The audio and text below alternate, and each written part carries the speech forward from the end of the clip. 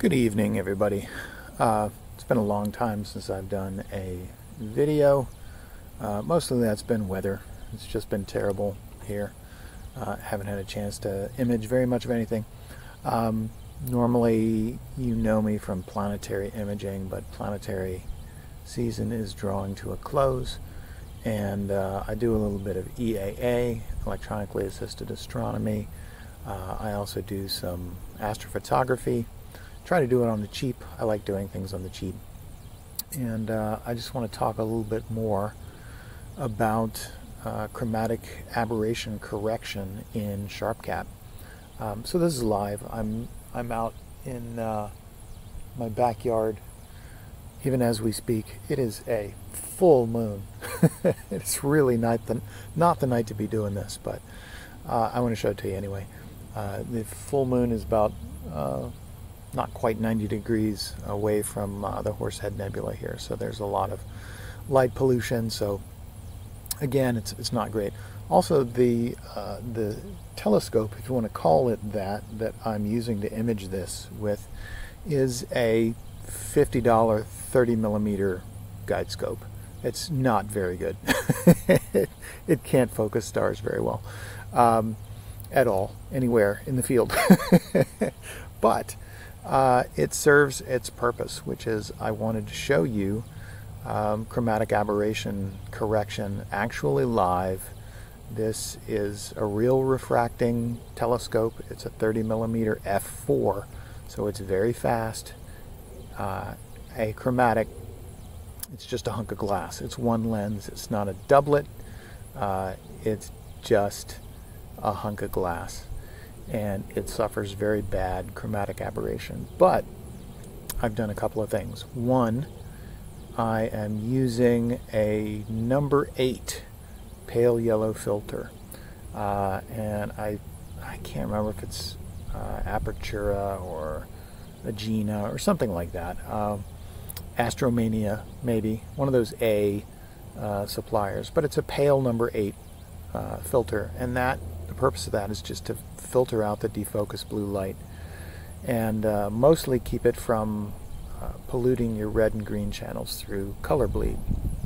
Because in chromatic aberration correction in SharpCap, which you'll see right down here, we actually throw out the blue channel and reconstruct it from the red and green channels. There's a few different options here. I've talked about them before. The solar system one is great for broadband objects. It's called solar system, but it's great for star colors. It's great for galaxies, obviously planets. It's great for the moon. It's any broadband continuum object. That's gonna be the best option.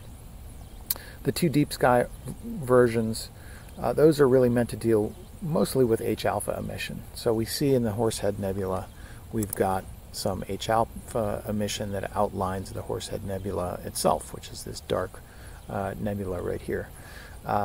Mostly I like to use Deep Sky 1. It does a little bit better at preserving star colors than Deep Sky 2. But again, it's all to taste. You try them all.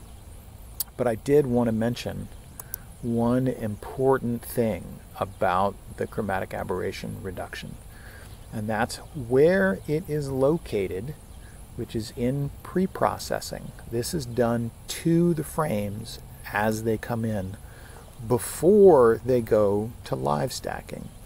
That has an important consequence.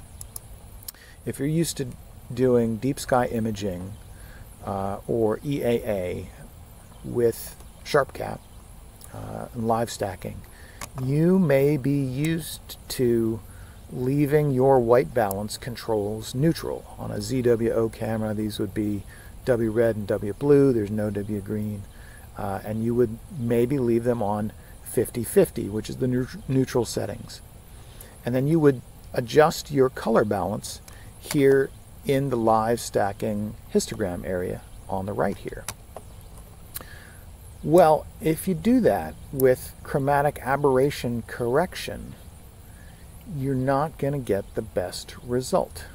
Because what happens here in the reconstruction of the blue channel, it works really well when the red and green channels are correctly white balanced relative to each other.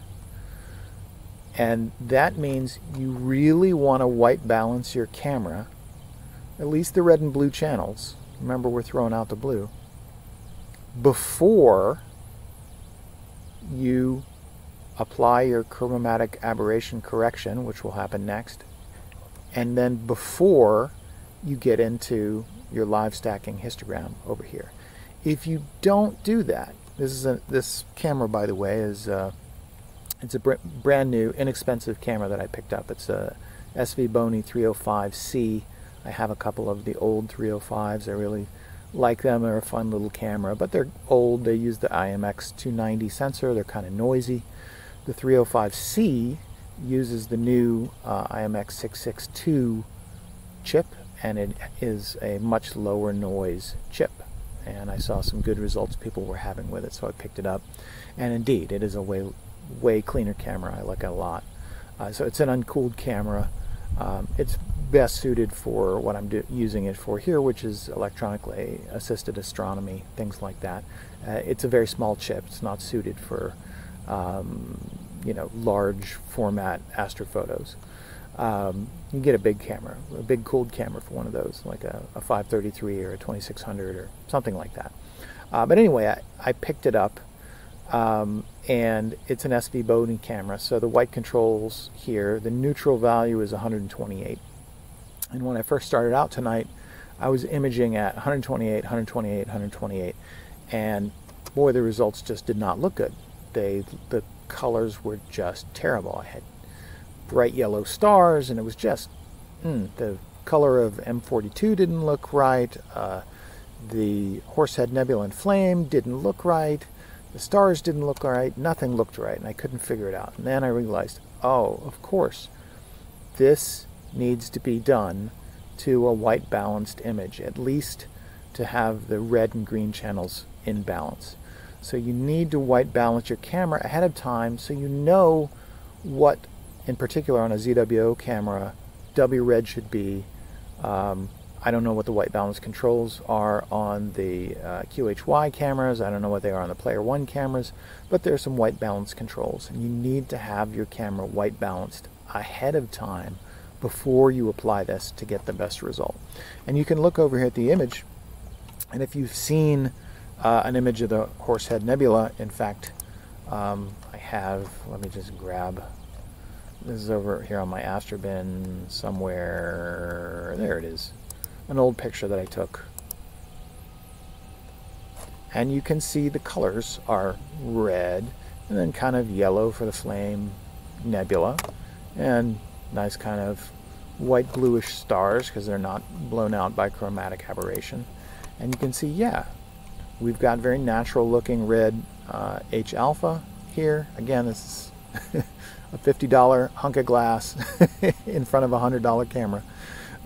But these are very natural looking colors. There's no sign of chromatic aberration in the image because we've filtered out that blue light with a pale yellow number 8 filter, and we're using Deep Sky number 1 chromatic aberration correction for our stacking in SharpCap. And this is in pre-processing, so if I was saving these frames to disk, I'm not. I have no interest in stacking the images from this terrible little scope in post. But if I were, the frames that hit the disk would have this correction applied to them. So again, white balance your camera before you apply chromatic aberration correction and before you get into live stacking. Because if you leave this neutral, you're not going to have good results when you get in here. Okay. I'll see you next time.